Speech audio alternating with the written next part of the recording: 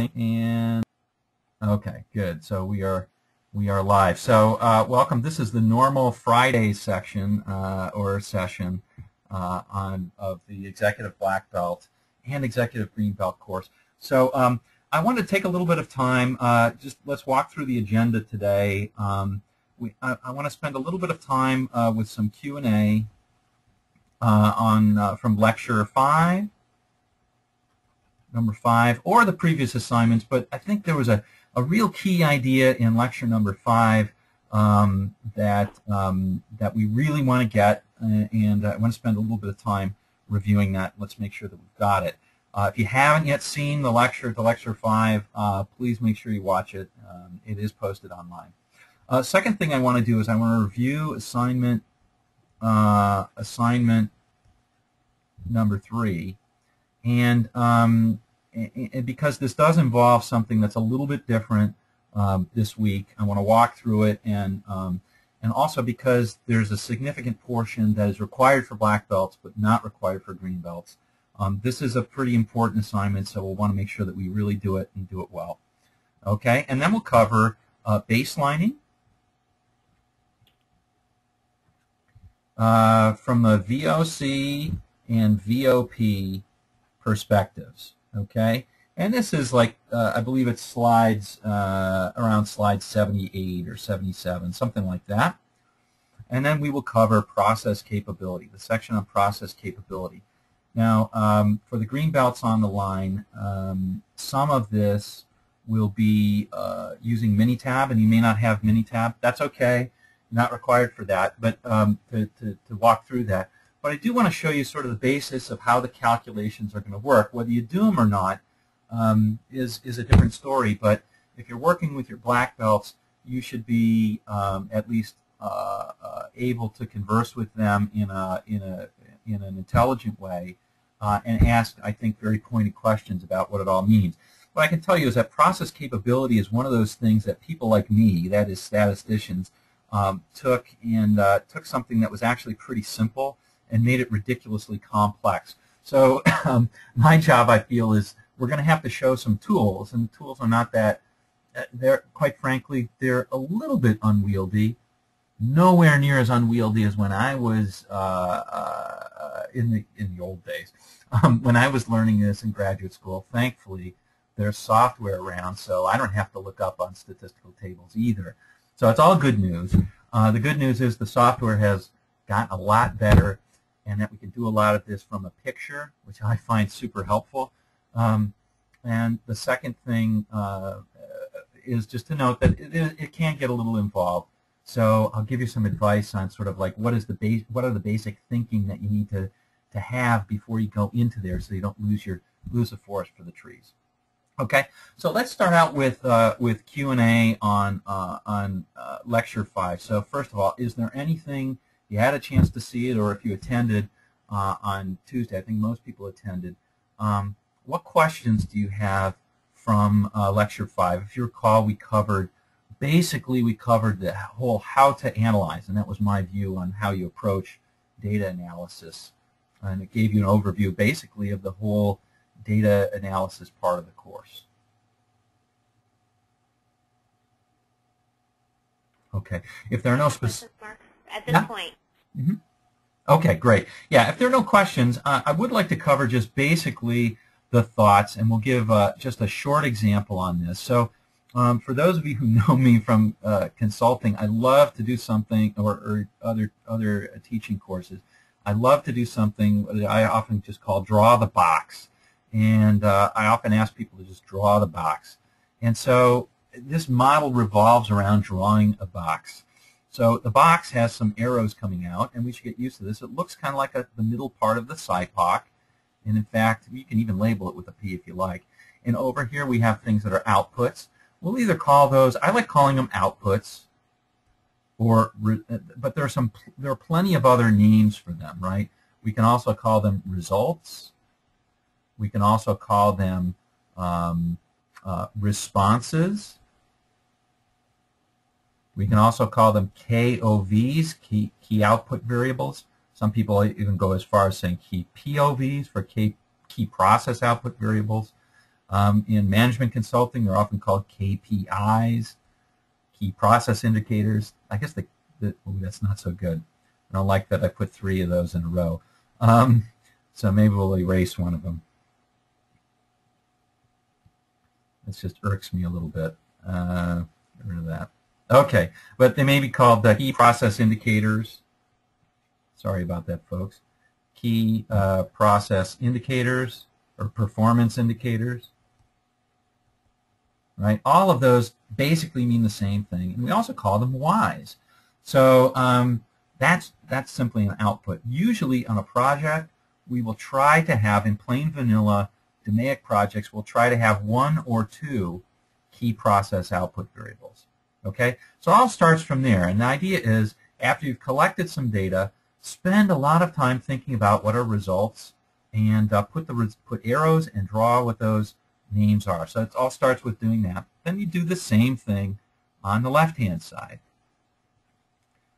Okay, and these are the, I'll call them X1, X2, X3, X4, and these are also called inputs.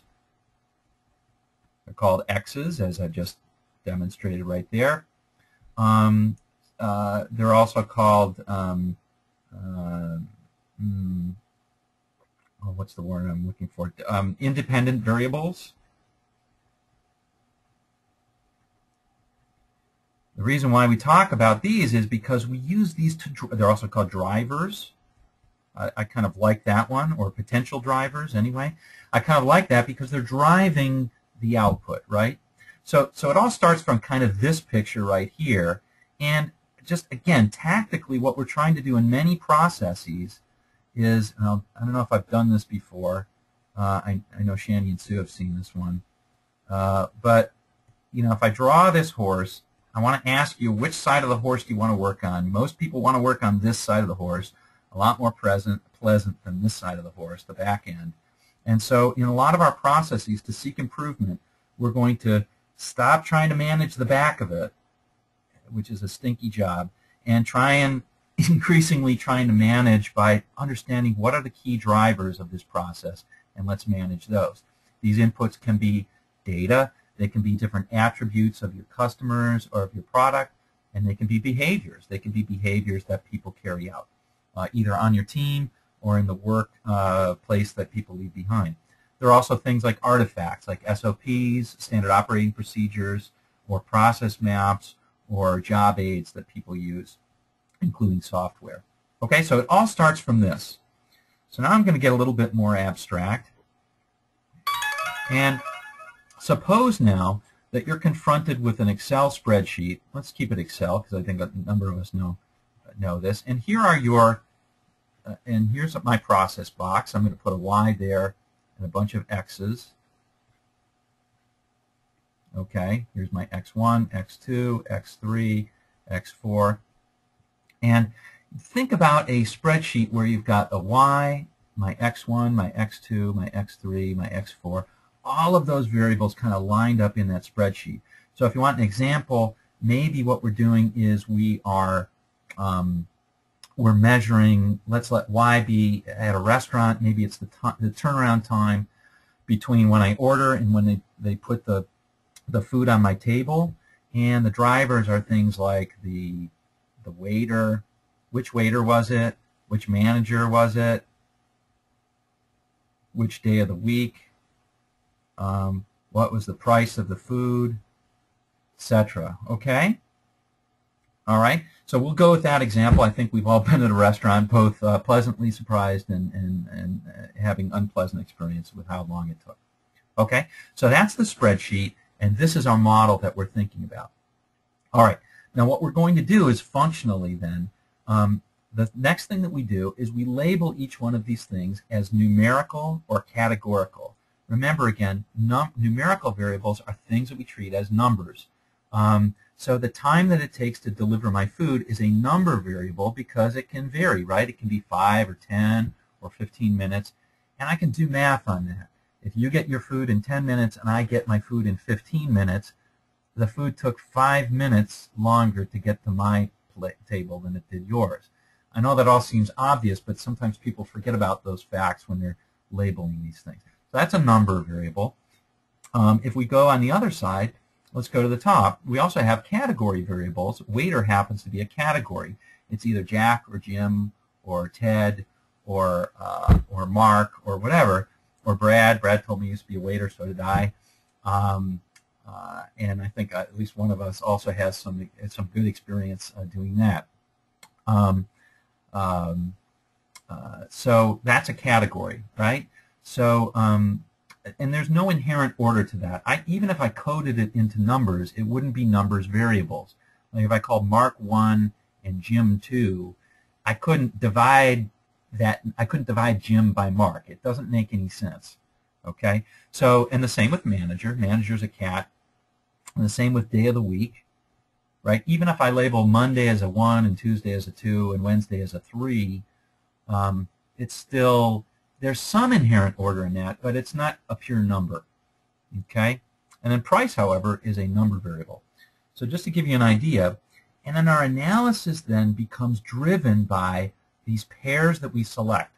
We start one at a time, and we start to look at, and you ask, for each one of these pairs, let's take waiter first. Let's see, let's take waiter first. I'll just put a little star there for the moment. And you draw a second artifact. For each one of these pairs, you draw a second one, and it's the PGA wheel. And this stands for practical.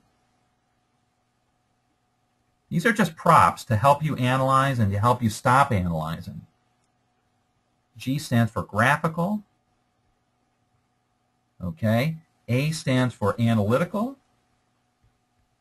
Don't abbreviate that one. And then we go back to the top. Okay? So the way that it works is you start at the practical. Seems like a good place to start. And you ask the question, I wonder if waiter is driving turnaround time. Okay? That's a good general question. And that's all you do in the practical. You just ask that question. Make sure you have that well-formulated question. Then you move to step 2, and you say, okay, what graph can I make?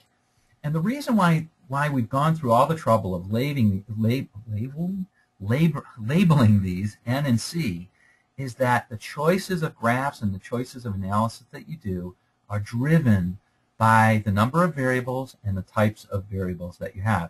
So we'll note that this is one num, one cat. Okay? We'll just note that. If we see anything in the plot, then we go to analytical, which is back it up. This is a plot or a graph. Then we back it up with a calculation. And I like to say, can we believe what we see? You know, a lot of times when we make a picture or we see a table of data, we'll see, yeah, maybe one manager, the performance is a little bit higher than the other manager. But the real question that we want to know is, if we took another sample of, say, the same size, are we confident that we'd get the same results? That we can generalize this to the general population or to the larger population so that we can actually do something for business improvement. And that's the real trick to doing statistical analysis. It's not doing the calculations. It's stopping and really saying, okay, is this, when I was growing up, the question was, is it real or is it Memorex? Right? So is it real or is it just a figment of our imagination through the sample?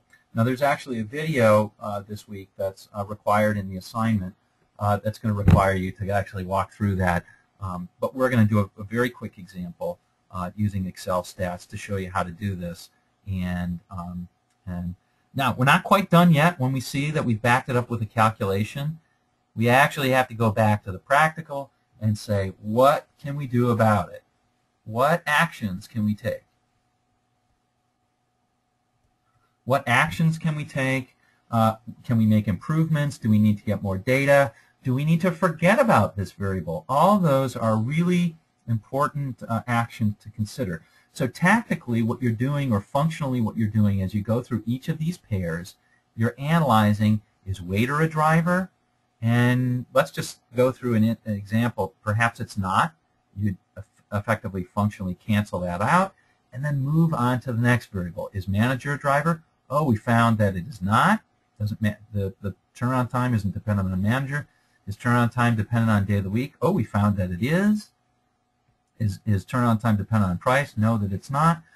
Here we're separating out potential drivers from key drivers, and this makes our thinking much more clear. If we find that day of the week is really driving the turnaround time, this gives us a very good reason, and that it's statistically significant. This gives us a very good reason to drill down or to find solutions based on day of the week. Okay? Hopefully that should make some sense, and it shows you, I think, how you can organize your analysis so that you don't get caught in the weeds.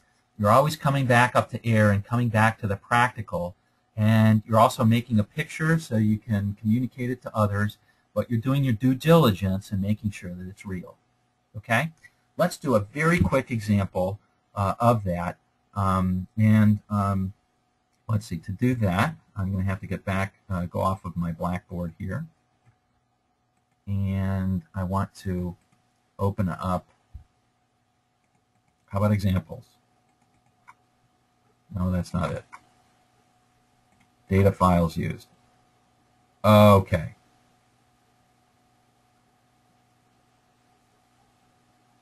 Those are all high level. Sorry about this, folks. Get in just a second. Discharge times. Okay, this is a good one. All right, so in this case, we've got time. This was unintentional. It actually lines up pretty well with Tracy's project, which is a happy coincidence here. All right, so in this case, we've got a number of different hospitals, and we've got discharge times. Now, this is a simplified example, but here we're looking at the discharge time, and who knows what this is? Maybe it's the time between when your treatment when you're ready to discharge and you actually get discharged in hours. Let's hope not, because there's some 18, 19 hours. But in any case, this is a number variable, right? You can see that by looking at it. Okay, and one of the drivers, there's clearly many, but one of the drivers is hospital. Which hospital did we get the data? Did we collect the data from? So it's natural to see, do discharge times vary by hospital? So let's draw our box, or draw our PGA. We've drawn our box already, and we've got one num, one cat is what we're interested in, right? One num, one cat. That's the sort of analysis that we'll do right here. So we've got P, G, A. Let's start out with our English language question, which is, I wonder if, remember when you were a kid and you wondered about everything, you had this sense of wonderment? Let's try and use that language, because I think that's pretty cool. All right, I wonder if hospital drives discharge time, or discharge results, I'll just put. Right? That's sort of a wonder. I don't know that it's true, but I'm going to check it out. That's what I'm doing. Okay, now we're going to go into statistics land with the data, and let's do a graph. Okay, now the nice thing about it is that, or the nice thing about this is that Excel statistics does some of this stuff for you. Minitab's a great tool, by the way, and we'll cover Minitab a little bit later today. With some of this, but one thing I love about Excel Stats is it's already organized. The analysis is already sort of organized for you. The work you need to do is in collection of the data and asking intelligent questions. So use those props of the box and the PGA wheel to help you ask intelligent data questions. Okay, back to the egg. So now we're going to go into Excel Stats, and we're going to do our graphics. Remember, in this case, we have one num, one cat. I have to be a little bit careful here, make sure the N lines up with the numerical one. It actually does. I'm just going to show you what happens if it doesn't. Right? Excel Stats is smart, but it's not that smart. It can't figure out what you put in what columns. So you might have to, if you get something that looks like this with a lot of errors, you might have to switch the variables around. you'll have lots of practice with Excel stats and with and potentially with Minitab in the next assignment, or in the assignment that I just gave you. Okay, so here it is right here, and you can see that there's some, it gives you some summary statistics. It looks like there's two different hospitals, Hospital 1 and Hospital 3. I don't know what happened to Hospital 2, but they're not there anymore. It looks like we've got 105 measurements, 54 in Hospital 1, 51 in Hospital 3. And here's some overall comparisons. We're going to be very interested in the Summaries tab. And there's a number of different pictures. We went over some of these the other day, but my favorite, I think, is at least to start out, is the separate frequency charts. Okay, so this helps us understand, if we look at this, we might ask the question, do we see anything? Does it seem like, I'm going to make a few more boxes here. Let's pump up the boxes just a little bit more. Does it seem like these plots look different for Hospital 1 and number 3? So I'll let you take a look at this for just a moment and see if we come up with anything, any hypotheses, any thoughts. Take 15 seconds to kind of look at this and see what you think.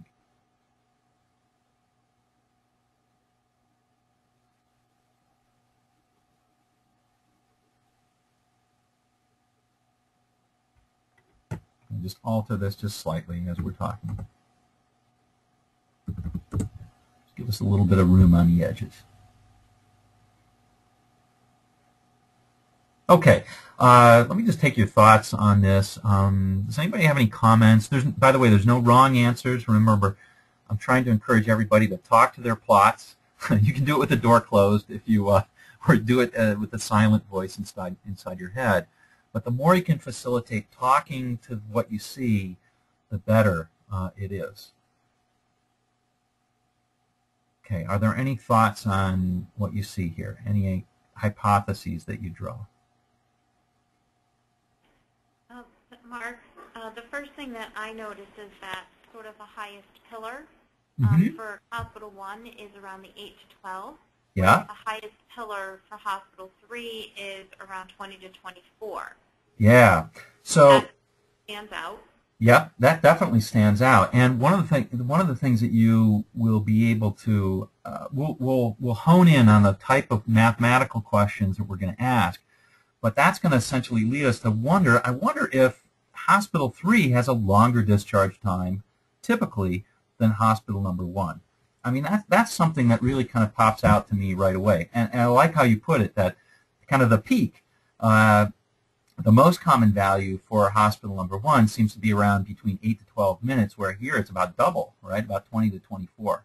Or maybe this is hours. I don't know. I can't remember. Okay. In any event, I think that's a great observation. Now, there are other types of plots. We looked at them the other day called box plots, and we will come back to these, and there's two different types of questions that we'll learn to ask about these by treating them as unidentified flying objects. They kind of look like that. If you're a geek like me, you like Star Wars, and it kind of reminds you of the TIE fighters or something like that. So I think of them as UFOs. And it doesn't look like one of them is kind of taking off and the other one's still left on the ground in the cornfield in Iowa or New Mexico or wherever UFOs go. But if you do that, if you see some of that hovering action, we're going to ask a question. I wonder if the mean discharge time of 3 is greater than that of 1. So don't worry about asking about finding that or not finding that right now, but we've made that graph. Okay, that's the important thing. We've done the graph. We can look at it. We can learn to start talking about it, and that's the first step.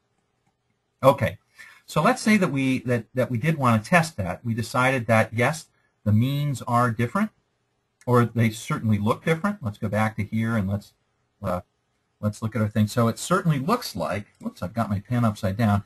It looks like the means are different. In fact, we could go greater than, we could go into more detail. It looks like hospital number 3 is greater than hospital number 2. But let's just say they're different right now. I think that's going to be an easier question to answer, so let's answer that one. And let's see if they're statistically different. So let's go to Analyze.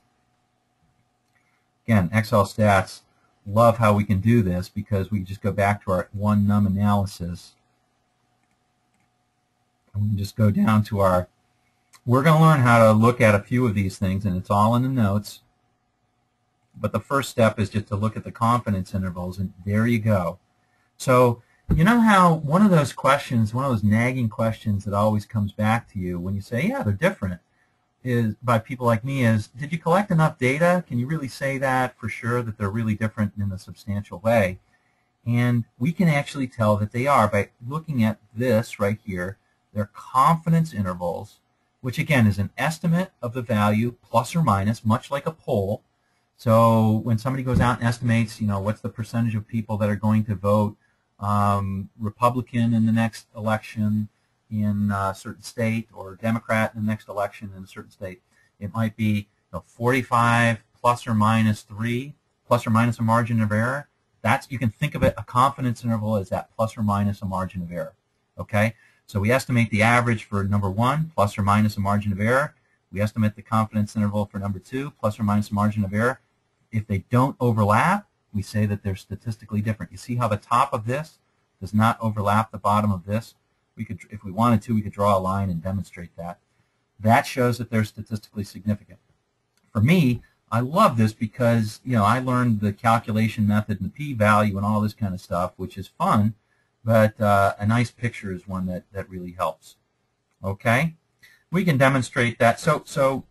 We can also demonstrate that by looking at something called the p-value, and we're going to learn that the magic number. This is this right here. I know this is maybe we've got some numbers, so if you're number phobic, that might be an issue. But this is actually what's called a hypothesis test, as you can see right there. We're going to learn how to interpret this notation, but we're not going to learn that much. We're not going to spend that much time on it. The key thing is to look at this and to learn the phrase, if P is low, HO must go. Notice that if they're the same, this is our hypothesis that they're the same, we're saying that, yes, this is a low value, right?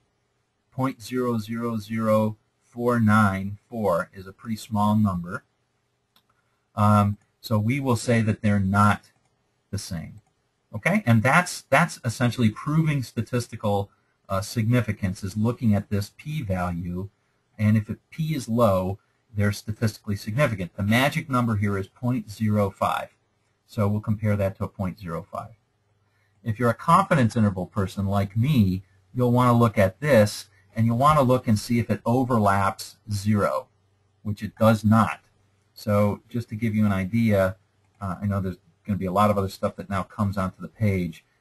This confidence interval, if we draw a line and we say this is 0, notice that the confidence interval starts at -16 and it drops at -4. So it goes from -16 to -4. It does not overlap 0.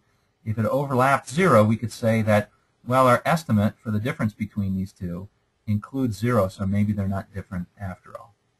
Okay, that's all a review. But we're going to be covering this again and again because I do know that it's not simple. It's not simple to get it. To me, the reason why I love the picture is I can look at this picture and say, are they overlapping or are they not, and move on and say that's statistically significant.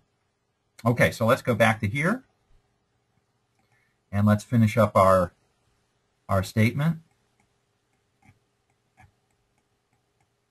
Okay. And we can say, so the answer is here, it's yes, it's what we see is real. They really are different. So that means we have to do something about it. Well, let's go back to here. What are the ideas that we can have? Well, chances are we're not going to say, well, hospital 3, just do what hospital 1 is doing. There could be lots of other reasons why they're different. But now we're going to drill into this, and we're probably going to maybe collect additional data or do an additional study. But the point is that we're doing so with good reason. They really are statistically different. We're not just wasting our time. We're always going to find some differences between hospitals or between people or between managers. But the question is, do they have any significant effect on the output? Here we've proven that they do. So it makes sense for us to move there. Okay? Hopefully that was a illuminating example. And it seems like it's pretty daunting because there's lots of stuff that you have to do. And that's true. But I do want to show you, let me do one more example. I'm not going to show it in its gory detail. I'll move kind of the way that I would move on this one. So I'm going to shut this down. I shouldn't have shut down Excel stats, but I should have shut down everything else. And I'm going to move, I'm going to look at DMV wait times, tax abatement, emails, gas mileage. How about that? Because we're going to cover that later today. Okay, so here's a study of gas mileage versus gender. And in this particular study, there was let me get rid of this now, yes. In this particular study, we looked at, by the way, this is fictitious data, but in this particular study, which was similar, they looked at a single car on a track, and they had a lot of people go on the track, and they measured their gas consumption at a fixed mileage. So we've got over here is gas mileage, and one of the variables, they looked at many variables, but one of the variables that they looked at was gender. Okay, so this is a number, and this is certainly a cat, right? Male or female? Cat or a kitty? I guess it's a cat. Okay, so again, we draw a PGA wheel, and I actually advise doing this for the first few times. I draw tons of boxes on my sticky notes all over the place. This is how I operate. I don't always draw the PGA wheel, but I do find it's a good crutch to remind myself I have to come back to the practical. So I wonder if gender is driving gas mileage. Let me make a graph, let me make a calculation, and then let me get back to there and figure out what's going on. So I can show you how quickly it can go once you've done this. I know I have a num and a cat, right? One num, one cat. Bam, let's take a look at it. Okay, I want to look at a good plot, a plot that makes some sense. Huh. And it looks like there may be some difference in the means, but I like looking at a plot. Let's look at separate frequency charts. Oh my. It certainly looks to me like women get more gas mileage than men on this fixed course. It looks like this is shifted over. Let me take a look at another plot, because I'm a believer in plot the data, plot the data, plot the data. Now when I'm looked at the frequency, another thing that I notice here is that there were more men in the study than women. So maybe sample size is an issue. Maybe I'm just seeing a small sample. Okay.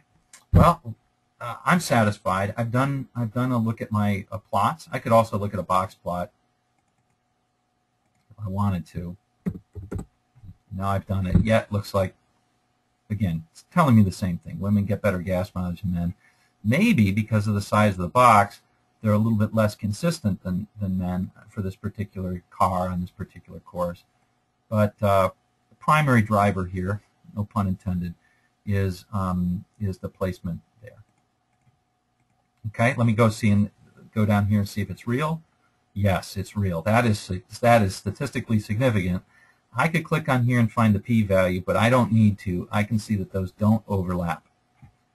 Okay, one last thing I'm going to note is that notice this confidence interval is very tight, and this one isn't. That does have to do with the sample size of men. There's more sample size of men in this, so the confidence interval is tighter than it is around women. That makes sense. Our estimate for the average is a better estimate because we're using a larger number of data points. Okay, so that's it. Pretty quick. Now I can come back to my PGA wheel and finish it up. It looks like women get better, higher gas mileage than men. Yes, it's true. It's statistically significant.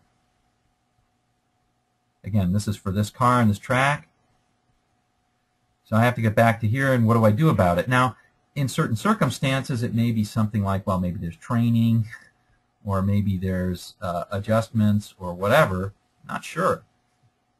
I'm not exactly sure. It depends on the problem setting, what I'm going to do about it. But now I know that it's real, so it makes sense for me to go and examine that effect.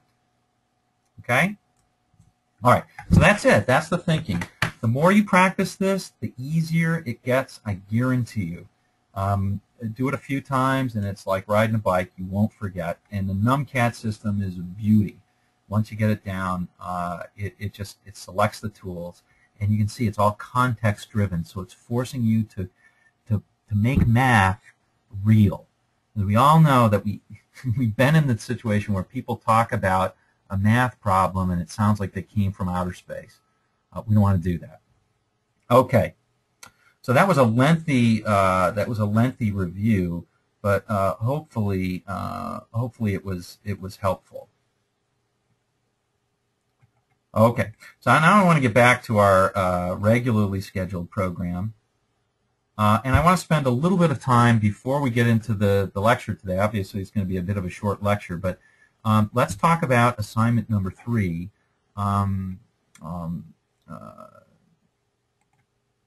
There we go. Okay, so I'm just going to bring that up.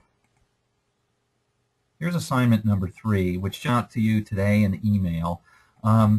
This one happens to be for green belt, but you'll see the differences. The only difference between green belt and black belt is that green belt has a lot more optional stuff. So just to kind of go through it, there's reading and course material. It's a little more extensive than it was for the previous one. So assignment number 3, I should say this, is due on the 7th of May, which is not next Tuesday. It's the Tuesday after next. So you have a little more time, but you're going to need to use it. So again, it's reading through the course slides, making sure that you take the notes and fill out your journals, your journal entries for the end of it. There's some exercises from the binder. If you're a black belt, I need you to work through all of those exercises that are indicated. And there's a PowerPoint slide in here that indicates which ones, and also has the data for you. So you just click on it, and it's open right there for you. There's also a few supplementary videos that are made. There's one on control charts. There's one on distributions. This is optional for green belts, non-optional for black belts. There's one on process sigma. This is optional for green belts, non-optional for black belts. And there's an introduction to statistical inference. I just want to show you where that is. You can just click on the link here, and there it is. It's just taking me to this. I think there was a couple of people who wondered where the videos were. Here they are. You just have to scroll a little bit. They're down on the they're down as you move down. There's lecture 5, and there's the supplements. There's control charts, distributions, process sigma, statistical inference. You just click on these, and you can watch them and expand them, etc. Okay, so that's what that is. If your company blocks YouTube, you may have to do it at home, because that's where they're posted. Okay, so that's that. And then there's as usual, there's bringing out the best in people, a few chapters in that, additional exercises. There's also a graphical, we're going to start looking at some visual displays and working at displaying quantitative data, kind of understanding what are some of the principles of that so we can make good quantitative displays. That is found, we're going to start doing that. Hopefully this will be kind of fun. You take a little quiz at this place. It'll take you 5 minutes at most, and you get to pick and read one additional article. And then there's some assigned discussion. Okay, so that's what the assignment is. Nothing different about the course 3 slides. Here's the exercises. You can see that they're all, all the data are given right in the binder, so you just double click on that and it will open them up. Okay? So that's how that works. You can hit the save button, and anything you put in there will be saved. Okay? Lengthy. Okay? So for black belts, you need to get started early and working on it. Here are the supplementary lectures. Bring out the best in people. There's some questions that require responses. There's 3 additional exercises. Again, the data are given right here. These are around Pareto charts and baselining. Here's a graphical quiz. And then finally, the assigned discussion. I want to make this clear. You are the contact, you're assigned member. So I've assigned pairs of people, and you need to open that up, see who you're to contact this for this assignment, and and schedule that and make sure the talk happens. So I want you to talk through the quiz and the Perceptual Edge article that you picked and why. Statistical inference, I want you to spend 10 minutes to talk through and bring out the best in people, 10 minutes or more. And then respond about who you spoke with and how it was valuable to you and what insights you got. Okay? All right, so that's basically it on the assigned discussion. One last comment. We're all busy, so make your assignments, not make your assignments, schedule your talks with the other people now. Don't wait until you've done the reading, okay? Do it now. I can imagine, I mean, my calendar is pretty full, but you know, I can imagine some of you, your calendars must be bursting. So to do it at the last minute is not going to happen. So do it now. Or do it This is Tracy. I'm not seeing the assignments when I open up the EBB and the EGB assignment. Oh, yeah. So here it is, right? You're not seeing the assignments, Tracy? I'm sorry, I was on 2. I was just clicked on the wrong one. I see it. Okay. Yeah. Sorry. So, no, that's not a problem. So if you just click on this icon right here, it should give you the selection. So Shani, you're to talk to John Turton. Patrick and Sue are talking. Jim Sendoma and Brad are talking, and Tracy, you and I are having a discussion. So those are the assigned pairs. And here's your contact information. Okie doke. All right, hopefully that was fairly clear, and I've tried to make it as easy as possible. I know this is a long assignment, so like I said, get started early. Okay. What questions do you have on, or comments do you have on the assignment? Okay. I'm sorry? I said Sue and I don't have any questions. Oh, okay. Thanks. Okay.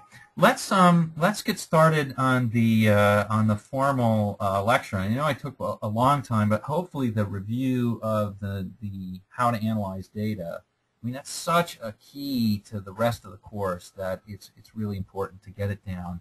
And I think if you try and think that way, it's going to really help. Let's go to baselining, which is on 77 of our slides, slide 77. And I just want to talk pretty quickly through this and give you an idea. We all have our thoughts on baselining, and I'd like you to take 30 seconds and think about what is your definition. If somebody says to you, I've baselined this process, or I've gotten the baseline for whatever, what is your definition, or how would you define baseline? I'd like to take 30 seconds, and then let's have, I'd like to get your responses on that. Okay, so take 30 seconds to just think about what your meaning, definition of baseline would be. Remember, there's no wrong answers here.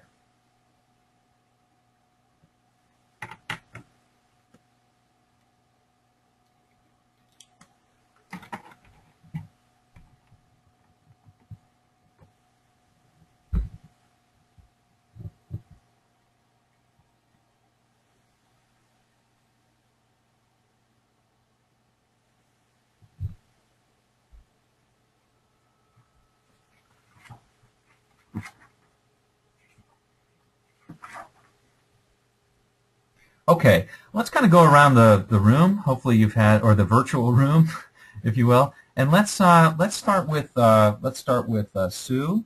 So Sue, what is your definition of baselining? If somebody said, I want you to do a baseline for this particular process, for say the sales process, what would be your interpretation of that?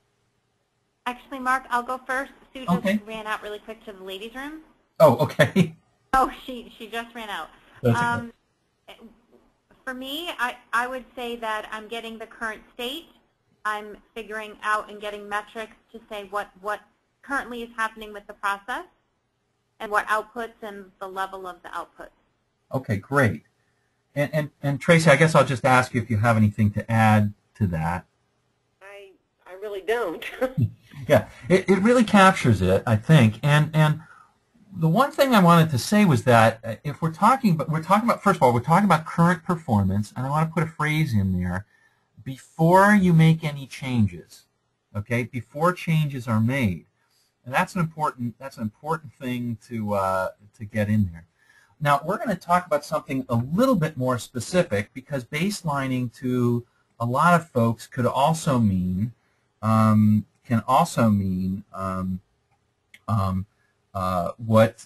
people, what's my baseline staffing levels, or it could be what are people currently doing. But we're going to be more specific, and we're going to be speaking about it as an output. We're talking about baseline performance of one or more KOVs. Okay, so we're talking about literally one num usually. But what is our KOV or our Y, our key output variable? What is the baseline for that particular measurement?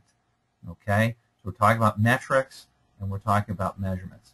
One last thing I want to talk about is that sometimes people confuse baselining with benchmarking. Benchmarking usually, or some people use the word benchmark for baseline. But we want to be clear that it's not what's the best performance in the industry. It's not what some other company's doing. It's not a goal for where you want to be. It's actually what's happening right now.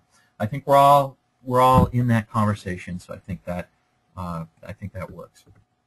Okay. So as we go through this, what I want you to get is the big aha that I want you to get is I want you to get that there's two parts to baselining. Most people think, oh, it's just the average of a process. We should be starting to realize that there's a reason why I ask you to make a graph before you do any analysis. It's because a graph is a very rich source of information, as opposed to when somebody says, oh, the average turnaround time is this. Averages can be extremely misleading, and they're not very customer focused. So we're going to think about it in two different ways. We're going to think about it as making a statement of, is the process, number one, is the process stable? And number two is, how capable is this process? And we'll define those terms more objectively in just a moment. The key concept is that by looking at stability and capability, we're doing both. We're looking at the VOP, the voice of the process, and the voice of the customer. So on the left-hand side, I've got the voice of the process. On the right-hand side, I've got the voice of the customer. Okay? So, and this is really important. This view on the left-hand side is one that's really hard.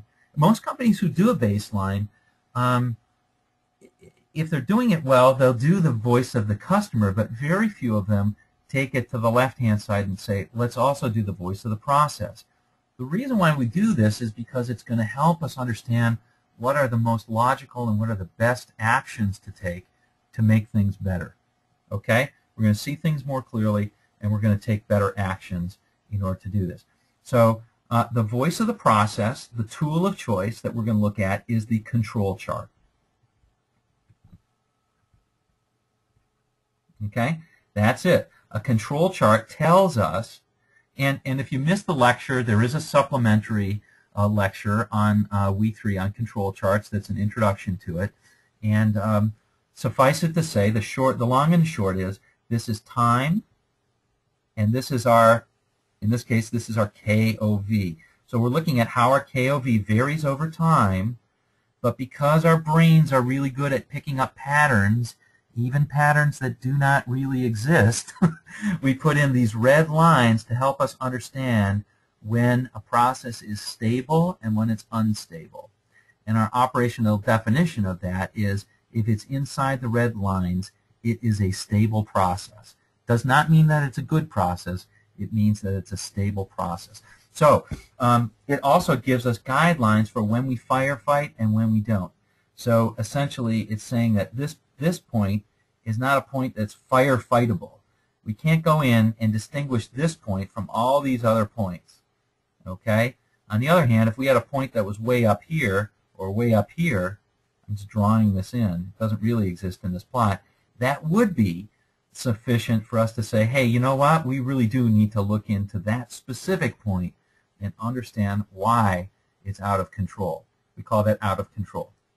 On the right-hand side, this is essentially a histogram with a line in it, with a line drawn through it. I'm just telling you what it is. And this line is what we call a specification. It might come from a customer, it might be a management goal, but or it might come down from Mount Olympus, right? It might say, thou shalt never have a processing time greater than 95 minutes. Okay? Now, what is that set by? It's usually set by a company goal or something like that, and it distinguishes it from these red lines, which are based on data. These lines come from data. Okay? These lines come from the customer or management or something like that. But essentially, we will learn soon that our capability is merely a statement of what percentage of time do we not meet that customer expectation, okay, in terms of this. So it's a 1-2 punch. First of all, is the process stable? And second, is it capable? Do we have a low percentage of defects, or do we have a high percentage of times that we meet the customer spec? Simple as that. So that's what we're going to define our baseline as.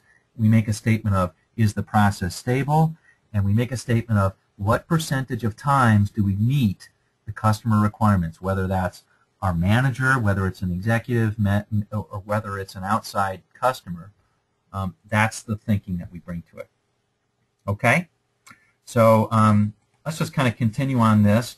And the reason we do this is we're putting it into a more powerful context than we usually do. And I just want to talk through this fairly quickly. I'm sure we're all used to seeing management snapshots where we'll have metrics like quality or efficiency or time, on-time percent, or appended work is like work in progress. And we've all been in those meetings, myself included, where we look at our actuals and somebody says, well, let's take this one right here. Suppose I'm a manager of a thing and my boss looks at me and says, Mark, efficiencies, talk to me about efficiencies. And I say, well, I'll show you how the meeting's going to go. Well, yeah, my actuals were at 83%. I know my target was 90%. So I'm down by 7.8%. I know that's bad. But you know what? Let's look at the bright side. Same time last year, I was at 81%. So really, I'm getting better. Now, the problem with that is these red, yellows, and greens are giving us conflicting information because the context isn't strong enough for us to compare. When we look at data as it evolves over time in a stronger way, which I'll do right here, when we see how it's evolving over time, we can say very clearly, for example, if this were my efficiencies, it's not, it's processing time, but if these were efficiencies over time and this covered a year, my argument about whether it's getting better over the year doesn't make a lot of sense. And this is a process that's not showing any improvement or getting worse. It's just staying and hanging where it is, not getting any better, not getting any worse. So it's a more powerful context of talking about the problem than something like this. And that's why we do this. Okay? All right. Let's take a look at, I'm going to skip over 81, but we can obviously look at there's 4 different states of this. If we look at good capability and bad capability, and good stability and bad stability. Okay, let's look at all those separately. First of all, I can have the worst case scenario where I have an out of control process. I have many points outside of my control limits, you see that? And also I have a very high proportion of bad. This is pended work, so my work in progress. I have spikes that are there, and boy, if I look at it, I have a lot of times I have just so much work in progress. It's way over where I need to be. This is a process where the recommended action would be to first look into these specific data points, get it to be in control, and if you can, then take a look and see if you improve the process to the point where we're done, or whether you need to run a project on it. Okay, let's look at this one, which is also fairly straightforward. We have an out of control process, but we're getting lucky. We have a high proportion of goods. Well, that can be good and bad. It's good in the sense that we don't have to fight any fires right away, but we better start looking into why we go out of control once in a while to see if we can stop that. The reason is other hospitals or other health plans or other manufacturing companies or other companies that are not like us can take advantage of that and move in and perhaps provide a higher level of service and talk about it and nudge us in a direction where we need to go anyway. The third state which is the state of many, many processes, is when we look at the KOVs, despite the fact that everybody says our process is out of control, they don't really mean that from a measurement perspective. They mean that from a process perspective in the sense that we don't really have a consistent process or whatever. But they're still getting, believe it or not, from the customer's view, consistent results. But at the same time, there's a very high percentage of bad results. So it's consistent from the customer's view, but it's not an acceptable process. This is a case where we can't look at any individual data point to really give us a clue because they're all kind of similar to each other. That's what these red lines are saying. You can't look at any one data point and figure out the problem. You've got to look at all the data in total and try and understand what are the drivers, just like we did with drawing that process box. Understand what are the key drivers, and then do the hard work of figuring which are the key drivers and what are you going to do about them. And to move the needle, to really fundamentally shift this variation, either to tighten it up or to shift it left or to do both of those things. Okay? So we want to actually do what we can to shift this to the left and to tighten it up. The last situation is kind of what we're trying to get to with all of these. That is an in-control process which has a high proportion of good, and that's where we really get high customer satisfaction and loyalty, is when we're not only doing a good job, but we're doing it very consistently, and our customers can trust us that we're going to do it well. That's where we want to be. Now, the point of all this is that if you only looked at high percentage good or high percentage bad, there are going to be places where you ignore certain data and you maybe do it in a different, you maybe improve your process in a different way. Okay, so let's take a look at this. And the steps are simply this: first, look at stability, and second, look at capability. All right, and just do the noting. If you find any special cause data points, which are called outliers, do something about them. Note any clear trends, and so forth. Do that first, because sometimes capability, it might not mean anything. If you have a process that's totally out of control, what does it really mean to say that, well, 80% of the time or 50% of the time that we get it right? If the process is out of control and unpredictable, maybe next week will be just terrible, and we'll start to, move that 50% to 20, or maybe it'll improve. We just don't know. That's a bad place to be in. If you have to report to a COO or anything like that, it's a bad place to be in if you can't predict what your performance is going to be. Second is we're going to do the capability, and that just means percent good, percent bad. Okay? Let's do a quick example using DMV. Not this one. I am going to do this one in Excel Stats, but you could also do this one in Minitab. Maybe I'll show you in Minitab quickly. But here is the DMV wait times. Let's take a look at that. Here's the time I waited at the DMV. And I'm going to baseline my process.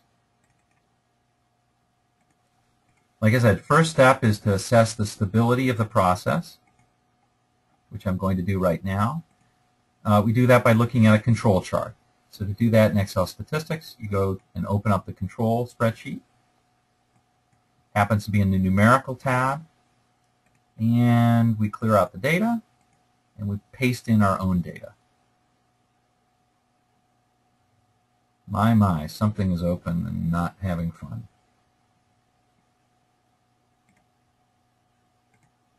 Here's my DMV wait times.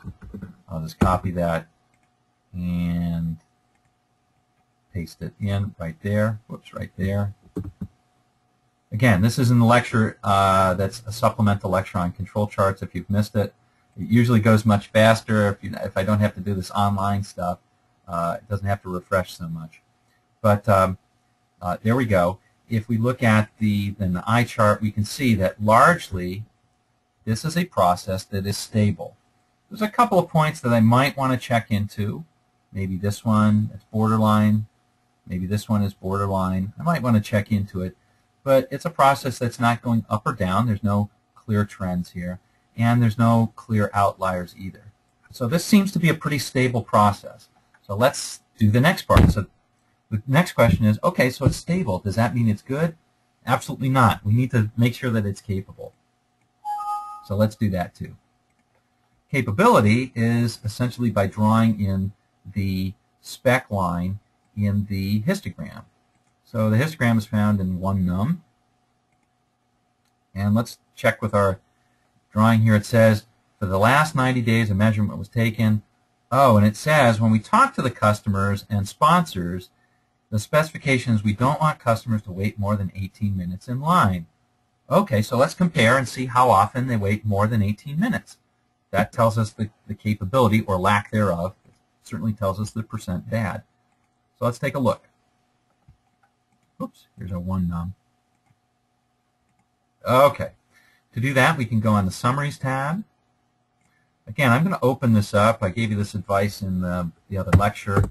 I like to open up the histogram to give myself a little more room on each side so I can see the patterns. Not one. I'll look at 12.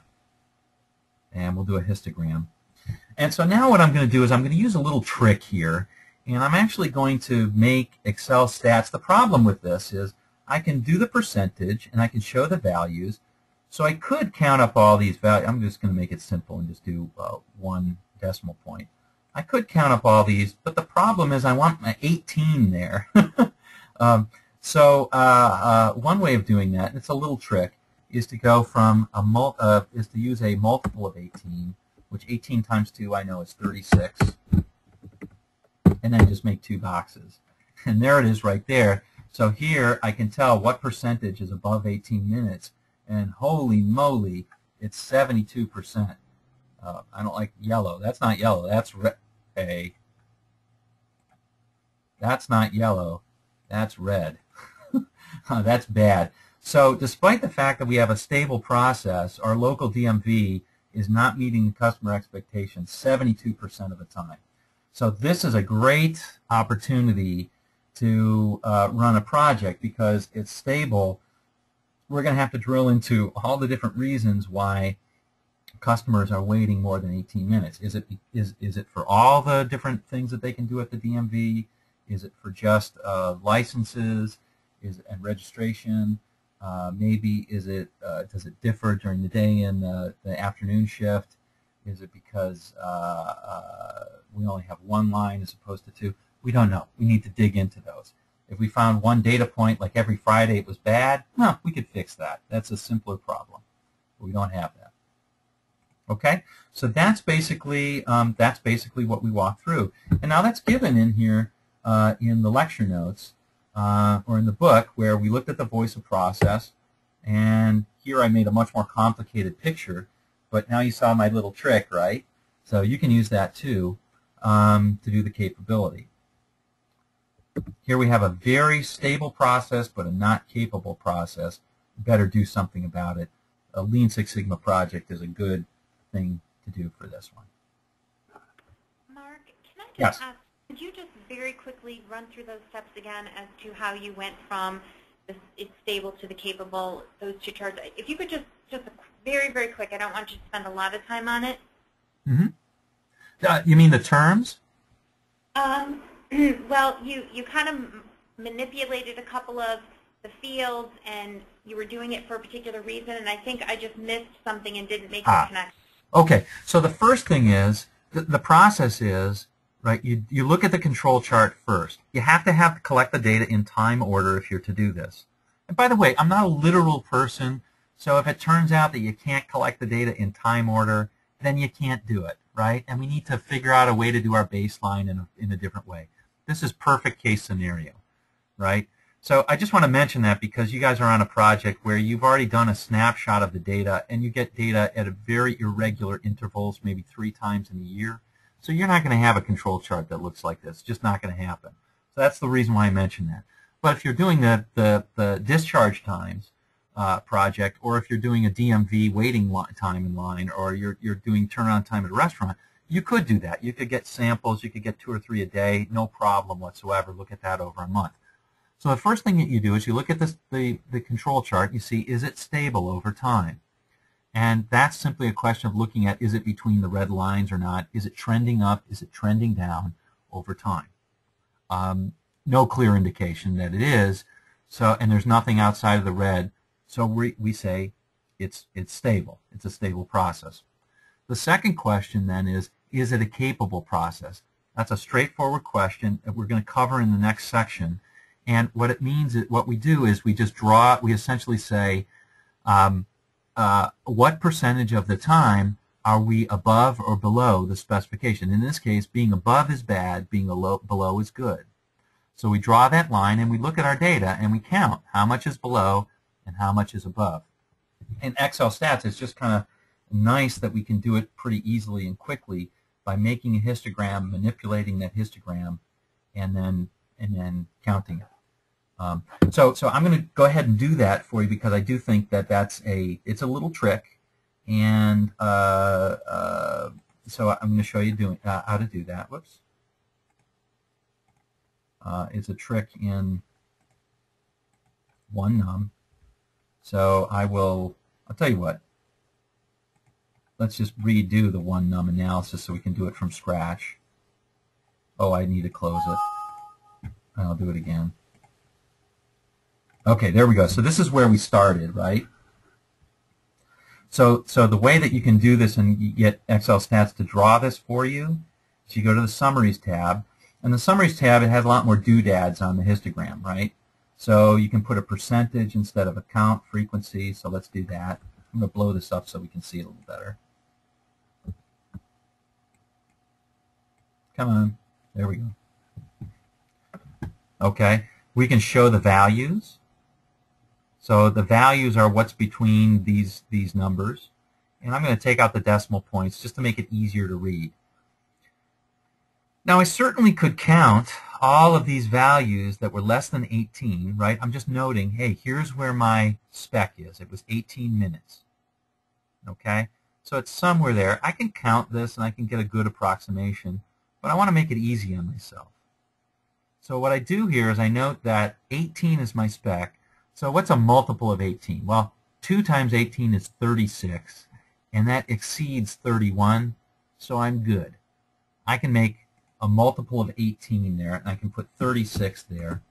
So if I go from 0 to 36, see how this says 17.8? That's okay, but I'd rather it say 18 so that it's easy for me. So I'm just manipulating it. It's a trick. You don't have to do this, but it's a little trick. There we go. Okay, so now I've got 18 right there. And again, I could count 37 plus 28 plus 3 plus 4 plus 0. I can count that, and that's not too bad, right? 7 plus 7 is 44, plus 28 is 74, minus 2 is 72. So that's 72%. I did it in my head, but I'm lazy. So instead of doing 10 classes, let me just make it 2 with the break at 18. Now I can count easily. I see that's 72. 72 above 18, 28 below 18. Okay? Yes, thank you, Mark. You are very welcome. Another very easy way to do this is to simply count. You know, this is above 18. Yes, it is. This is above 18. Yes, it is. Yes, it is. That's all we're doing. No, it's not. That's all we're really doing here. And we're letting the computer do it for us because, well, there may be a lot of data. Okay. So that's basically all we wanted to talk about with baselining, with the general baselining discussion.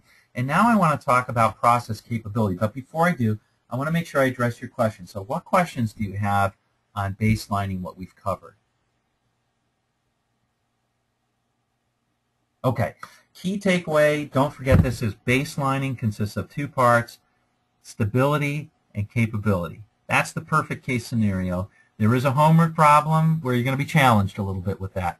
I'm just giving you a heads up. That's black belts. Okay? So, Mark, I do have a question. Mm-hmm. So, for instance, with our pharmacy project, we didn't necessarily do a control chart, but we definitely know it's out of control. But we had data, say we don't, like in our project, we don't have data that is over time. So really you head right into the capability, is what you're saying, for baseline? I'm not saying that. I'm saying you need to be flexible, but you still want to get some sort of assessment of how stable that process is. You may have to go in and interview people and talk about what has changed over the last couple of years. That's a poor substitute for real data or for real metrics, but it's way better than nothing. Okay? Okay. I wouldn't We say had that. stuff, we just didn't have a controlled chart necessarily, but we came up with that. Right. And, you know, I mean, part of it is we talk about building a culture. Part of this is I walk into many companies where that's true for almost every project they do, is that, well, we don't do a control chart because we don't have data over time. Well, what does that mean? It means that you're not really taking a process view of your operations. And I don't mean you personally, but I mean, you know, growing the business means that you into a culture that asks reasonable questions about their processes means starting to be able to collect metrics over time. The reason is because processes don't remain the same over time. They change personnel, they change the way things are done. Managing processes takes a lot of work, and having some metrics around that is important, and looking at them over time is a fundamentally vital way of doing it, whether you look at a control chart or not. So, you know, obviously I'm up on my soapbox now, but and by the way, just to let you know, I try to practice what I preach, but I sometimes fail. So if you look at my business, there are things that we measure over time, and there are things that we have failed to do so, and that's life, right? So we'll talk a lot more about this when we do the control phase talk. Because a big part of a black belt's work is to institute those practices into the processes that their projects are doing, right? So you may not have come in with a control chart, but it's going to make a huge difference if you can walk out with one, and walk out with a process where people understand I need to measure one or two things, not 10, not 15, not 1,000, but one or two things, and track them over time. That's really going to help me measure and manage my process better. All right? One of the things that I try to do, Mark, with the projects that I've worked on is that if I don't have it at the beginning, it's what I provide to the customer at the end, Yeah. that they have a way to continue to measure their process with a control chart. So, Right. like, to get them to that point. But many times when you come in, the data isn't there, or it's not at that point. No doubt, no doubt, and even to come out with it, it's you know, the way that you characterize. I love that you said that, but you and I know that the way that you characterize it by saying I give them something, you know, they have to be bought into it as well. Otherwise, that doesn't work. And I know you know that. I'm just mentioning that. Absolutely, yeah. Okay. All right, great. Well, it does bring us to the next section of process capability. And I'm not going to go through all the different slides, and I think the reason why is one is I think it's longer than we need to give on it, and you can go back through the slides and get it. I want to give you a basic flavor of what you do when, and let's walk through some examples. We'll make it more like a workshop than it is a slide lecture. I'm going to try and do that anyway. In order to do that, let's see. I'm going to go to my whiteboard, and let's just kind of talk through sort of the outline of what we want to. Oh shoot! There we go. Okay, there we go. There's my horse. Okay, so let's. All right, let's talk about process capability, and. So capability, first and foremost, I want to make sure everybody gets this, is there's lots, the reason why I say this is because people like me have overcomplicated it, because we've created structures like PPK, CPK, CP, PP, sounds like we got them from, 10-year-olds. sigma, process sigma level.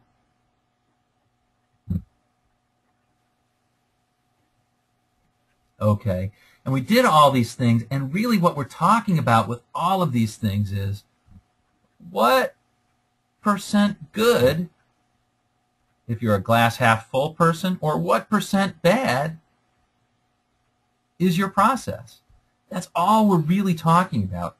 So capability, when it comes to it, is really just a question of what percent of the time do you deliver within the customer specifications, and what percent do you deliver outside of the customer specifications. So whenever we get lost in the techniques, it's, you know, let's not let ourselves do that.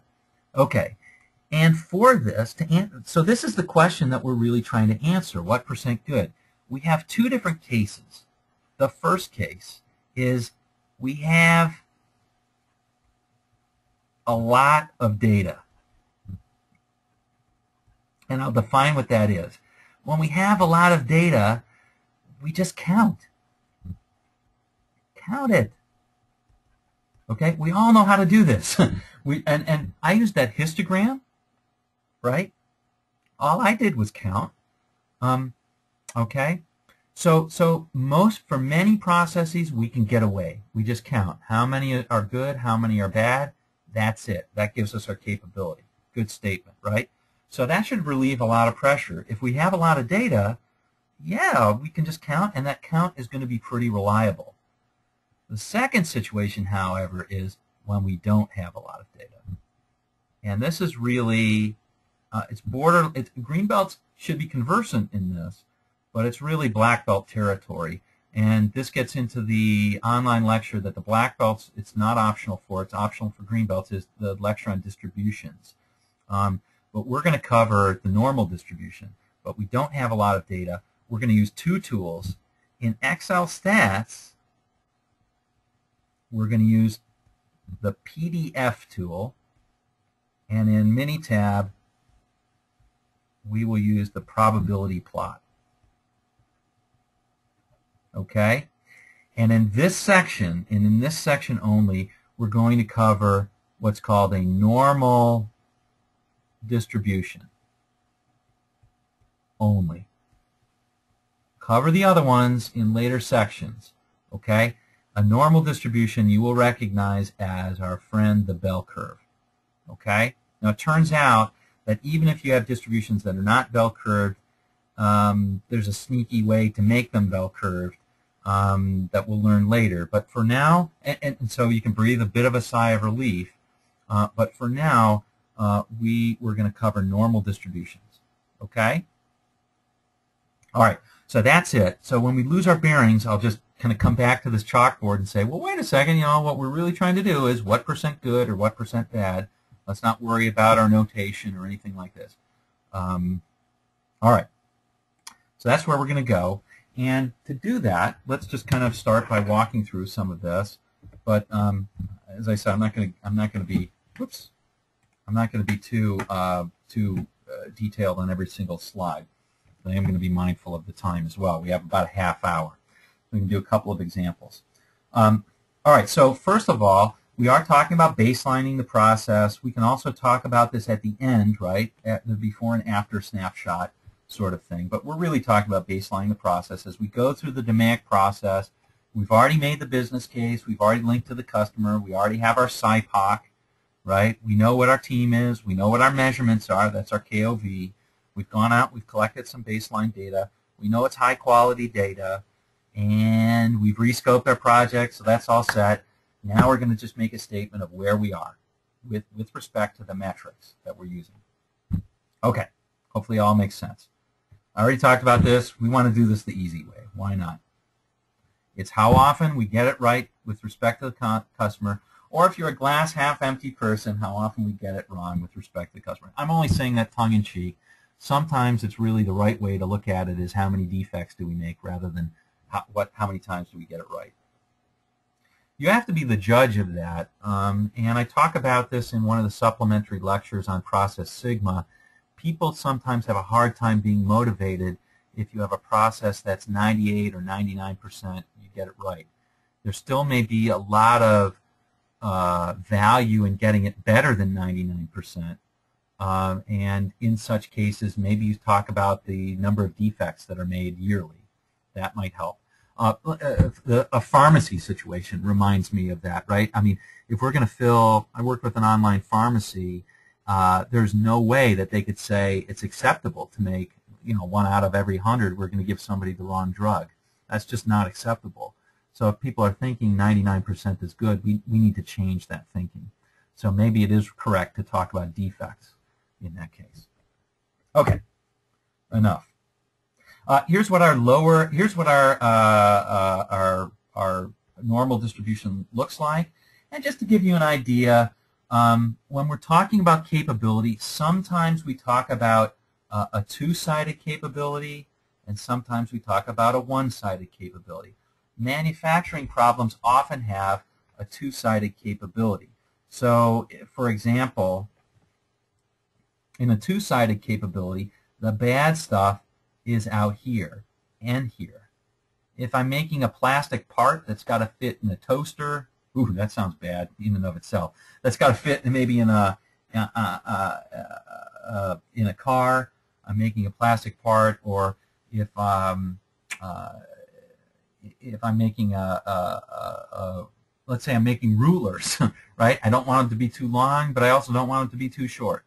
Okay, so that comes up a lot. In service industries, a lot of times we have what's called a one-sided spec, and you can think about this in terms of maybe the discharge project would be a good one.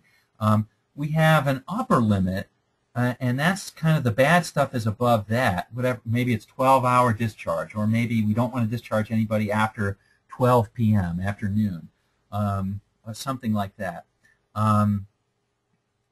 So we look at the number of discharges after 12 p.m. We have an upper spec, but we don't have a lower spec. So that makes sense. In a restaurant, either one of these might be good. So if I'm looking at turnaround time for food to come to my table, maybe I have a one-sided spec. Maybe it's this one right here, where I want it to be delivered within 10 minutes. And I don't care about if you deliver it within 2 minutes, that's okay. That might be fine for a sandwich, but what about if you were cooking chicken? Well, if you're cooking chicken, I want to make sure that it's above, say, 3 minutes, right, because I want it to be fresh. Maybe it's 3 to 12, or maybe it's 3 to 12. I want it to come with no less than 3 minutes, because then I know it's going to be raw. I might get sick, but I don't want it to come in more than 12 minutes. All right, so hopefully you get that. We're going to focus on, for our lecture, primarily this example, because I find that most service industries have one-sided specs. And they are easier questions to answer, so happy. I just make a comment in one of these slides. What happens if you don't have specs? Make them up for now and go and get them. That's the answer. Okay. So let's take a look very quickly at an example where we have a lot of data, and here's the formula for counting, but you know how to count. I'm just going to do an example of that, and we'll show you. So, and I want to mention, because it often comes up, and it may come up in the homework, I don't recall if it does, counting when you do your capability for some reason is called an attribute assessment in the biz, in my biz. So we add some unnecessary language to that. It's just counting. That's an attribute assessment. Okay, let's do the example that's in the book on slide 302, and this is just counting.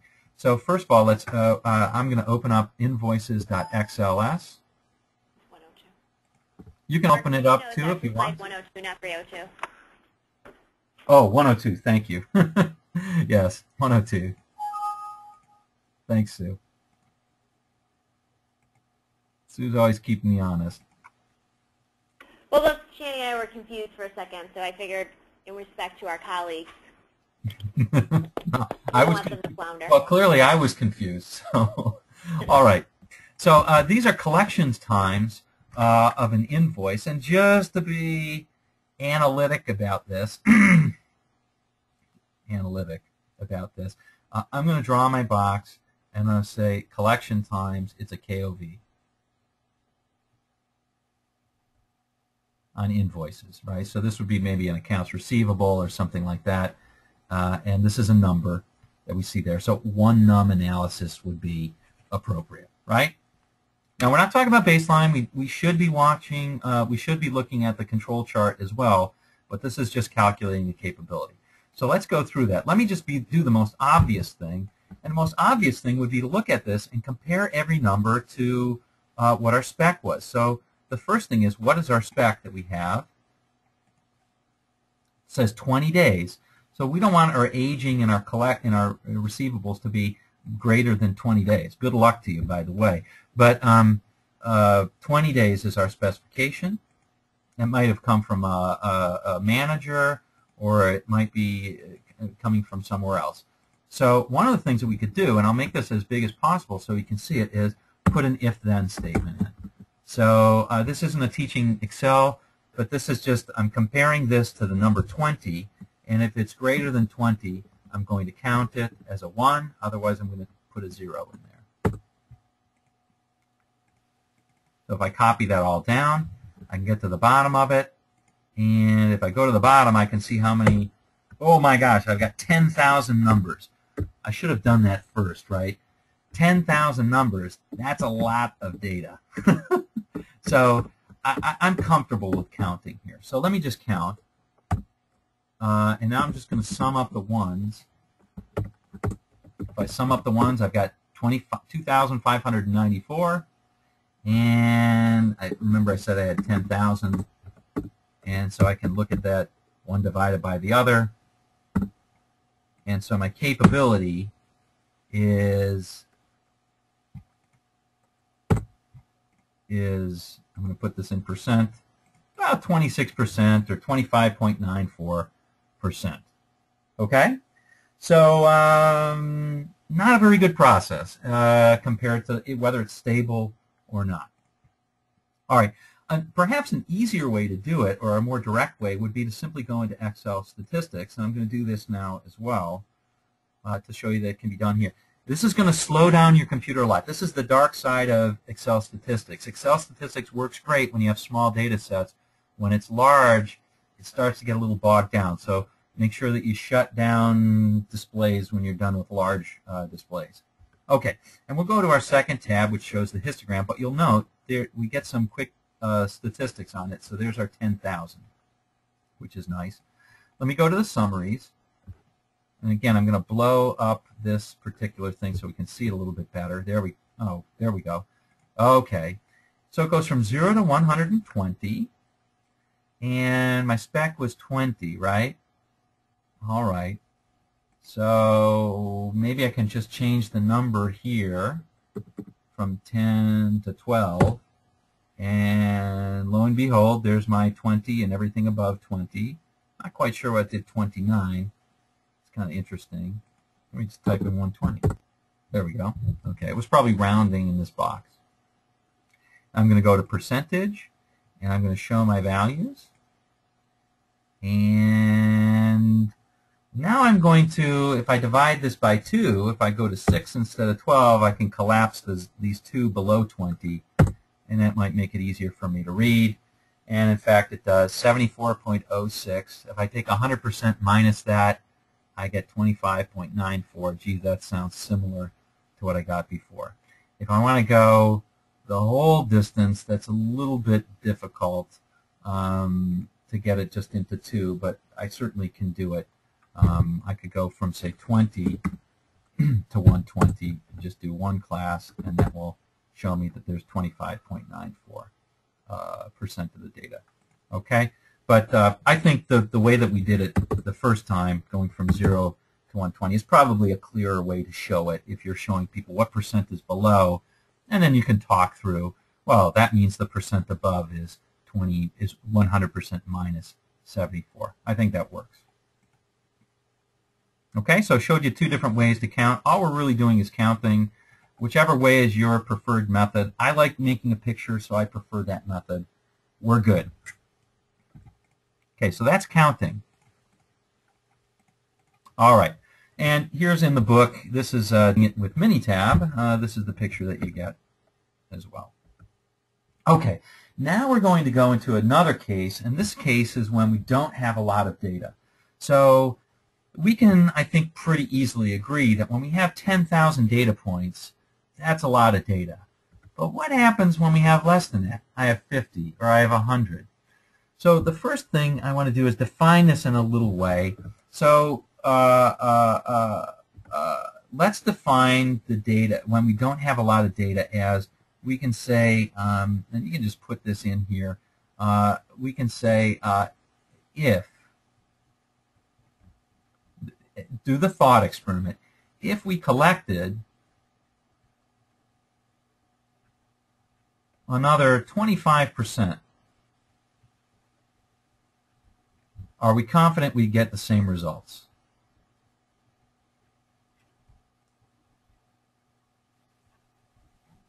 Or we get the same picture? That's the question I want you to ask. Okay? So if we collected another 25%, so if we collected 100 data points, if we collected another 25, do you think that would change our thoughts on what this would look like, or do you think it wouldn't? Like with the 10,000, if we collected another 25, drop in the bucket, right? It's not going to change our picture much. But if we collected 100, yeah, maybe we do need to collect a little bit more. Now, part of this depends on the process. If I'm talking about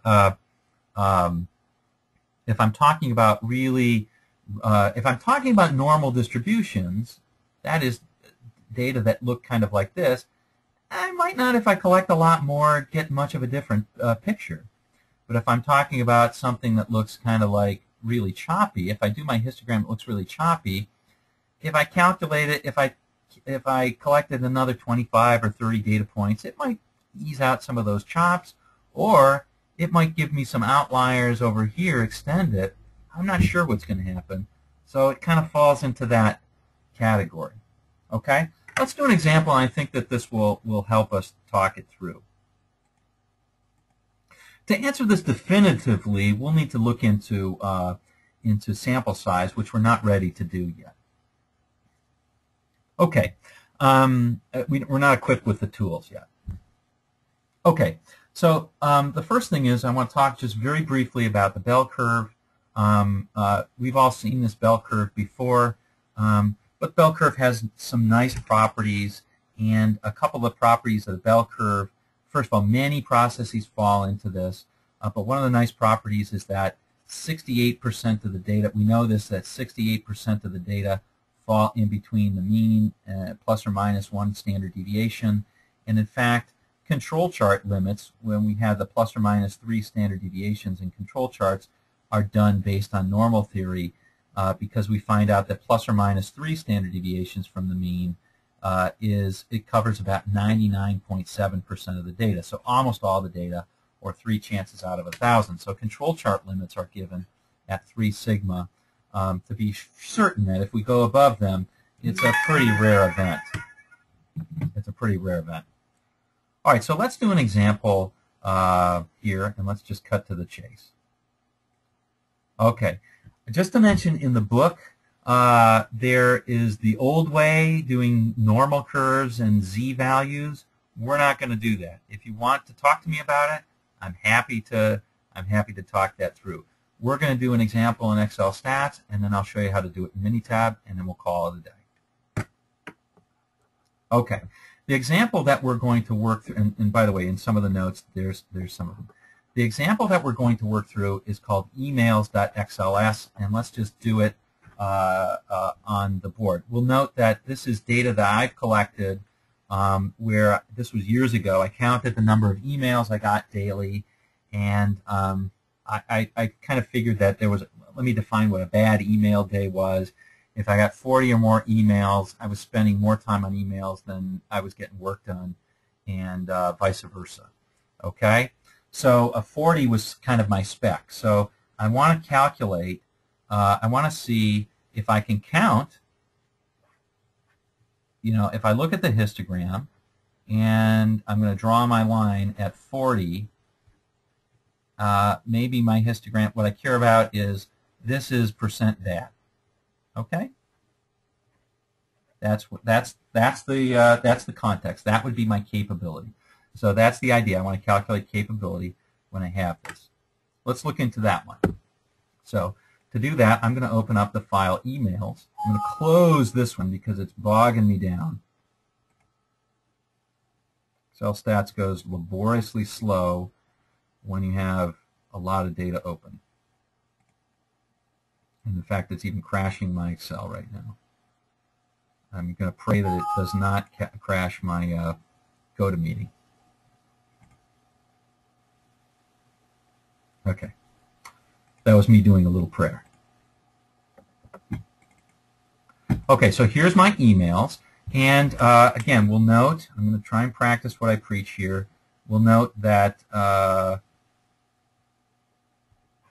here I've got number of emails received daily, and that's a number. So I'm going to do a one num. Okay, not one wum, one num. So let's do that. Okay, so the first thing I'm going to notice is that A, it looks kind of normal shaped, doesn't it? And B, I've got 60 data points. So maybe I'd want to calculate, maybe I'd want to collect more data. Okay, so certainly a lot less than 10,000. So if I went here and I directly did what I did before, I went from, say, 0 to, well, 60 is pretty good.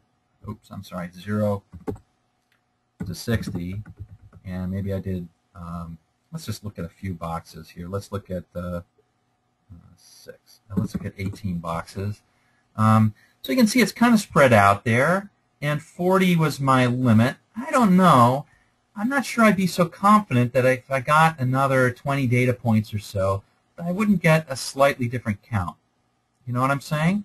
So what I'm going to do is effectively, I'm going to effectively draw a smooth curve here,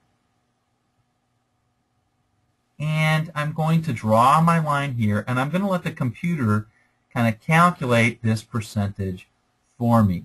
Instead of just counting, I'm going to let the computer do it, and I'm going to estimate this with a model that's called the normal distribution. Okay? So that's the idea. All right, we'll do this in Excel Stats. We'll do it in Minitab. We'll do one more example, and we'll call it a day. Now, I'm going to do this fairly quickly. So how do you do that in Excel Stats? It's actually quite straightforward. For a normal distribution, what we're going to do is we're going to notice that we're going to write down the mean and the standard deviation. In this case, the mean you should see is 24.9, and the standard deviation is 9.66. Okay, you see that? We need those values. Once I've done that, I'm going to go to, remember I said PDF was the tool of choice? I'm going to go to PDF for pretty darn fine. I'm going to go to normal, and I'm going to just blow this up just a little bit. You don't have to do that, but I find it makes it easier to read. And I'm going to enter in some things. Okay, remember I said I was going to try and get that area. Now I have to enter in the area, but I need to put in my specifics for my normal fit, which was 24.9 mean and a standard deviation of 9.66, right? Okay, so this is a normal distribution with a mean of 24.5 and a standard deviation of 9.66. This is what it looks like. Okay, notice that it's centered on about 24.66. Or, I'm sorry, 24.9 or 25 among friends, I guess. All right, now I put my spec in right here, and I said it was 40, correct? If I put 40 there, and I'm going to shade the cumulative probability right there, that's what I'm looking for. I'm looking for the area above the purple. That's my bad, okay? And so that's the picture of it. if I come over to here, it's given right by that. So there's my probability that little x is above 40 is 6%. See that? 6%. Probability that I'm below it is 94%. Probability that I'm above it, 6%. So that forms the basis for my estimate, and that's I'm a heck of a lot more comfortable with that than I am with just counting in my one num analysis, which was right here. I could certainly go to here and count, but in fact, it may even be close to 6%. But now what I've effectively done is I've effectively drawn that fit, and I've said that this percentage right here is about equal to 6%. Now, would I take, if I had 10,000 measurements, would I take that, and would that be a better estimate than the 6%? You bet it would be. But when I only have 60, I'm much more comfortable with fitting that normal distribution and then making that happen. Okay? All right. So that's it. I mean, that's basically how you do it. I'm going to give one more example in Excel Stats, and this is the one that's from slide. We're doing the very. We're actually doing the. We're going to do the exercise on slide 125. So we're jumping ahead quite a bit. Exercise on slide 125, which is a slightly different case. We're looking at, suppose we're in an HR department and a Six Sigma team wanted to reduce the number of days it took to find a qualified candidate for certain types of jobs, maybe a managerial type of job or an engineering type of job or an analyst type of job or a nursing nurse, maybe a registered nurse or a head nurse. Okay, so the upper spec is 60 days. So we don't want to take longer than 60 days. And it says there is no lower spec. So let's open up the data here and let's figure out if we can figure out the capability. Find if we can how to do the capability for this.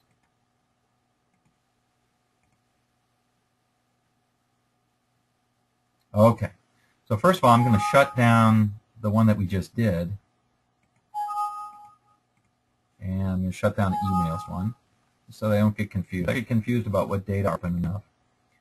So this is it. This is our email. This is how long it takes to identify a candidate. Whoa. Okay. So let's go back to here. So here I've got my process is identify time. I'm calling that. That's my name of my variable. Maybe I could have come up with a better name, but that's it, and that looks like a number. So again, I'm going to do one num analysis on this, and particularly I'm going to calculate a baseline in this section. So let's go ahead and do that. Should be getting old hat at this now. All right, so the first question is, wow, that looks like a funky histogram. Remember, in the lecture on Tuesday, we talked about how to look at a histogram or what are some of the tricks. You want to open it up a little bit on the end, so give yourself a little bit of room. Excel Stats and Minitab both go from the min to the max, so I like to open that up a little bit.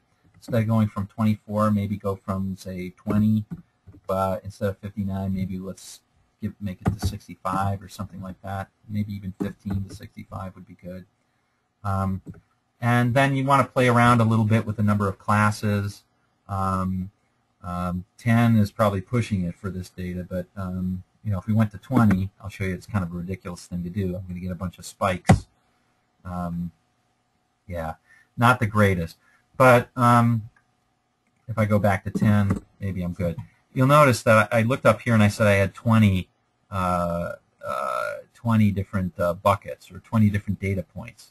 So certainly I don't have a lot of data. All right, now here's a good example of where counting would get you into serious trouble, because let's just go ahead and do the count to see what we would get. So in this case, the specification was 60, right? So let's go from, I don't know, 0 to 120, and let's just put 2 classes, and I want to do percentage and show the values. Well, okay, so we just counted, and this is saying, hey, this is a process that's 100% good. Well, I don't know about you, but I would feel very, very uncomfortable if I were going to go up to anybody and say we're never going to make a mistake when I see data that shows this. There's some times I'm pretty close to that 60. So maybe a better way of doing this would be to what did I say, 15 to 65. Yeah, that's what 65. There we go.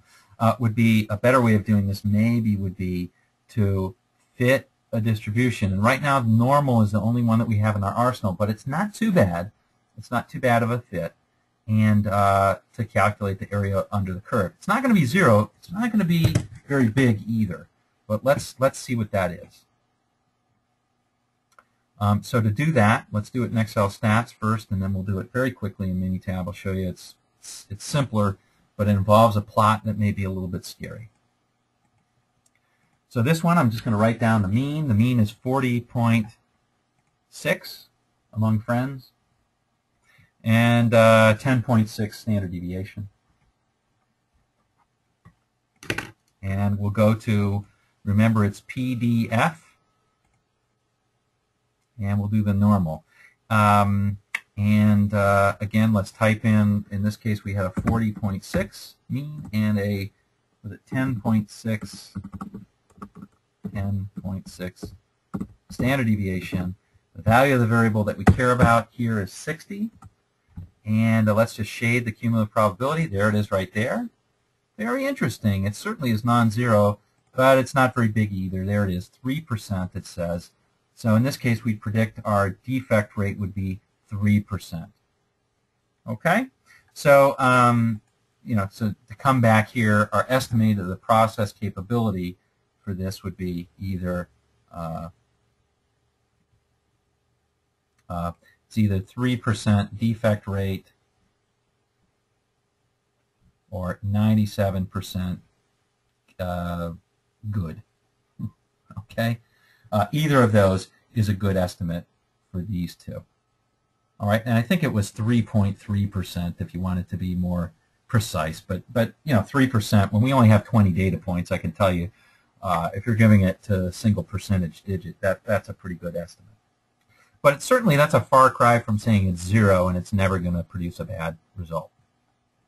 Now, to show you in the book, we use a technique called a probability plot in Minitab, and here's what it looks like. I'm going to show you how to do that in Minitab. You can go through the book and see it. Tracy, for you, this is definitely a black belt technique, so just to let you know, I don't think that we're giving you any short shrift on this. If we open up in Minitab, I'll show you it's actually pretty straightforward to do.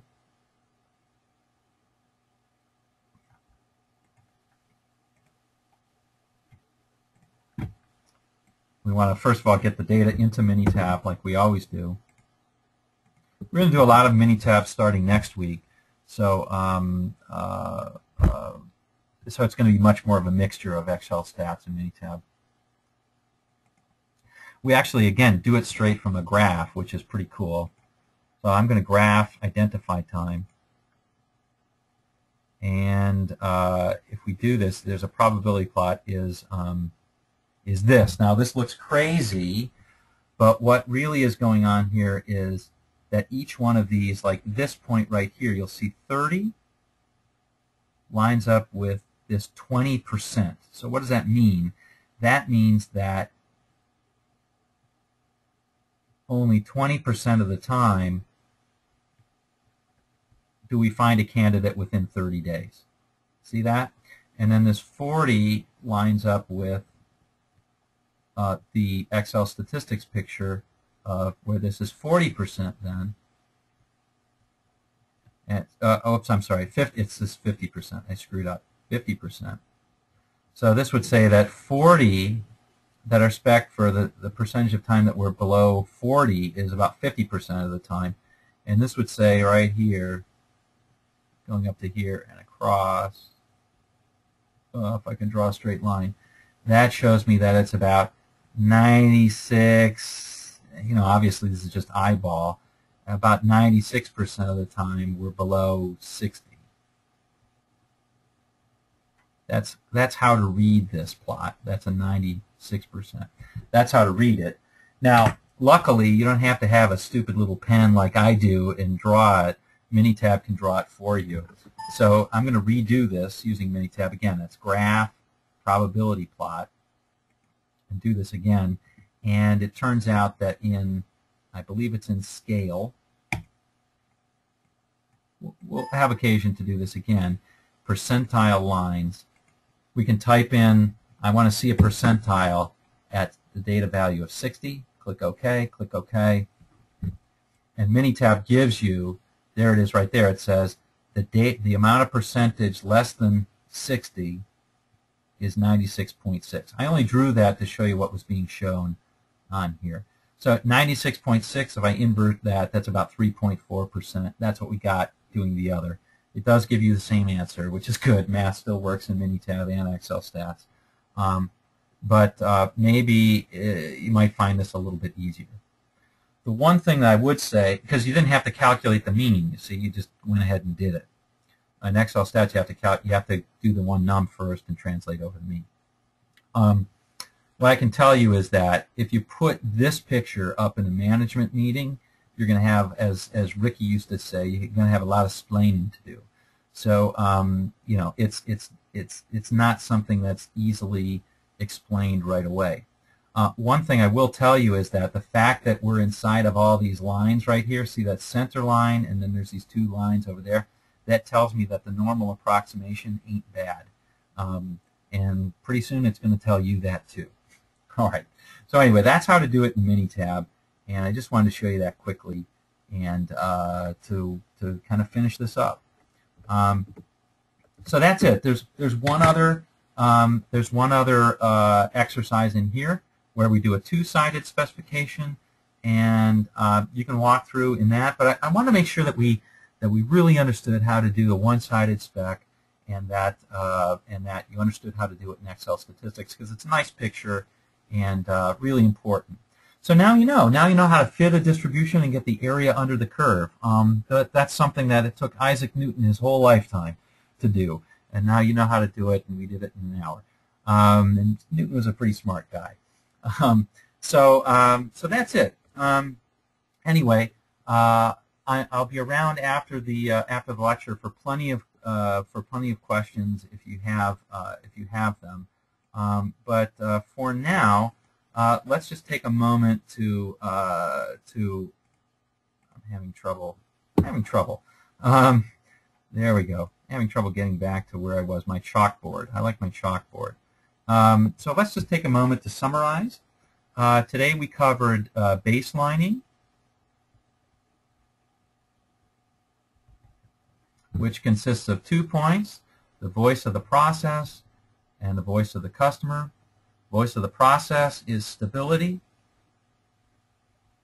and you use a control chart.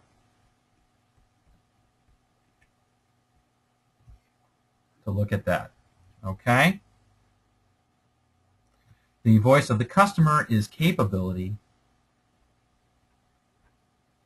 and effectively you use a histogram, or now you use a fitted line, and you look at the percent bad, or if you're glass half empty person, you look at the percent good. Okay, that's what capability is. And then we looked in more detail on capability, and we found that when we have lots of data, we count how many are in, how many are out, and that's good. We can get a percentage. When we have little data, we estimate by drawing the curve. And in Excel stats, we use PDF. In Minitab, we use a probability plot. And that's Minitab. And this is Excel stats. Okay. And that's about it, folks, for today. Remember to turn in if you haven't yet turned in assignment number 2, remember to turn that in couple of people who still haven't done that. And last thing I want to say is, I sent you the assignment. Remember, you're assigned partners. If you have any questions, don't hesitate to call me at 607-227-8719. And have a great, fantastic, either rest of the day off or weekend, or both. Okay? So I'm going to stop the recording now, and I'll field any questions you have, and I'll talk to you later.